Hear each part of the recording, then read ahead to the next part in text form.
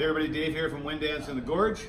Last year in the slider bar market, the Mystic Clicker Bar was our best seller.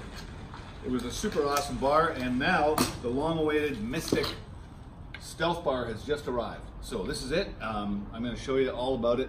Get in a little closer here and I'm going to show you the features of it. This bar is made of a carbon fiber composite material. They're using the new black Dyneema cloth rope on it, so when you're sliding back and forth, and if you'll notice, you'll even see this little mini rope, so you can make it a fixed bar all in one. If you don't want the slider function, you can click to there, you can click to there, or you can click to the ring.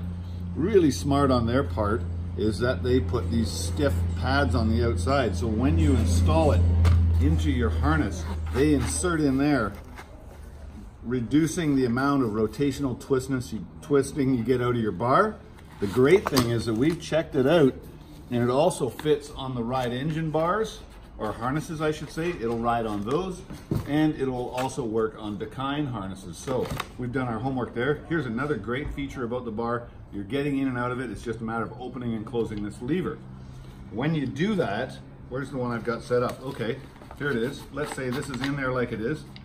You open it up, that goes in, and it actually does a tightening motion, so you don't have to do a lot of cinching after.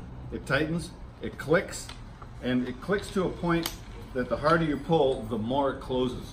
This is the Mystic Stealth Bar. It comes with a rope slider or hook configuration if you want fixed hook.